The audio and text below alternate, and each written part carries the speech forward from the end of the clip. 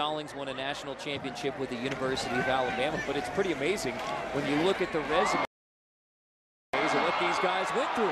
There's an interception by Frantz Joseph, the middle linebacker who plays for Howard Schnellenberger at Florida Atlantic, and now he makes a big play for his head coach here in the Texas versus the Nation game. Well, Frantz Joseph, folks, is having an outstanding afternoon, and watch Glennon as he goes from his left back to the right, hits his wide receiver Michael Reed right in the hands. Ball pops up in the air, and Frantz Joseph, who has just been literally all over the field, had a lot of tackles. Remember, had that fumble recovery that he returned. And there's Glennon as he takes a shot at the end from Terrence Knight, number 92.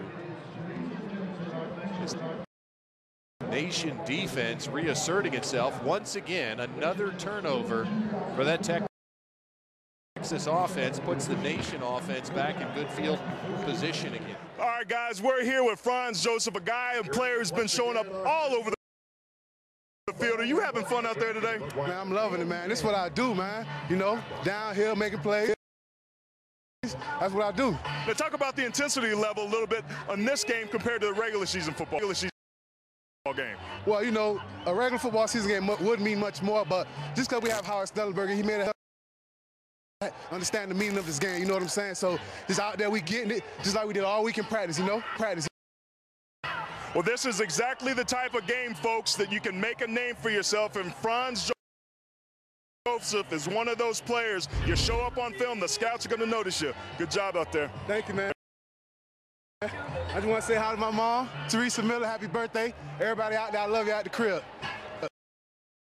Right on, back to you guys. All right, there you see Frantz Joseph's interception from that middle linebacker spot, and then the Nation's able to take it in and get the touchdown. Schnellenberger. Oh, that's great. He sees it coming. Yeah. It looks like it was Khalif Mitchell from East Carolina who was leading the Gatorade dump for Howard Schnellenberger.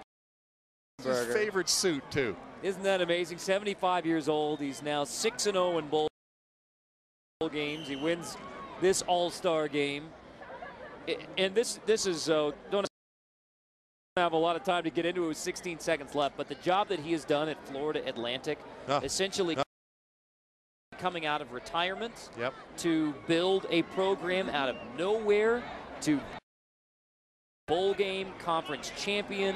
They have won their 2 bowl games. They're getting recruits from all over the country now, all up and down the East Coast.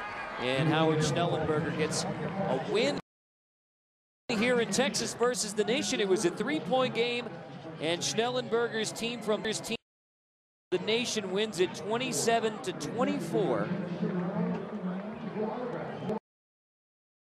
And in the 3rd year of the Texas versus the Nation game, the team representing the Nation has a 2-1 edge in the series. You two have a long history together underneath Coach Bryant, and what did he mean to you, and what did he teach you as a coach?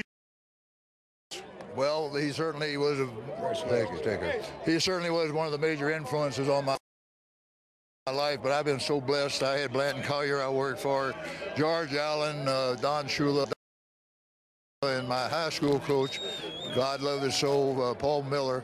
All were guys that were exceptional, and if you're smart enough to at least keep your eyes and ears open, you can learn so very much, and I'm indebted to them. And today I'm indebted to all my coach and all these great players that